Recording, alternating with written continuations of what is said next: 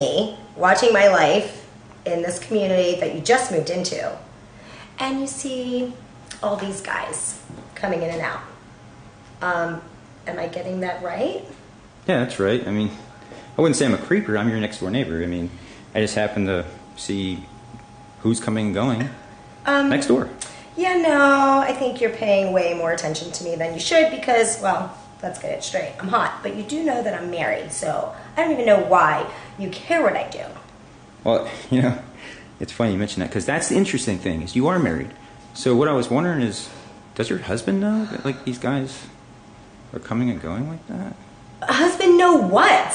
What do you... I don't even know why this is your business or why you're here.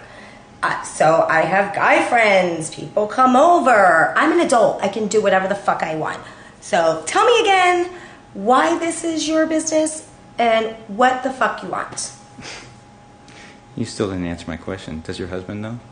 You avoided it very well. Why do I have to answer anything that you ask me? I don't fucking know you. You don't know me. You're assuming shit because I have guy friends coming over.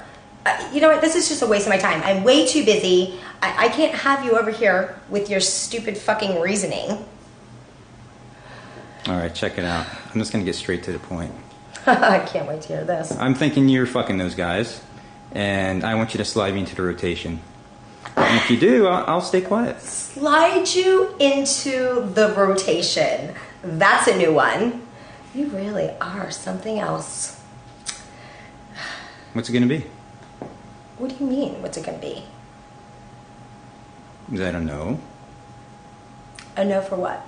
Oh, okay. I'll be a little bit more clear. I want some pussy to stay quiet. How's that? Is that clear? Or else what? What do you think? What else? What, you're going to tell my husband what your mind is making up? Yeah.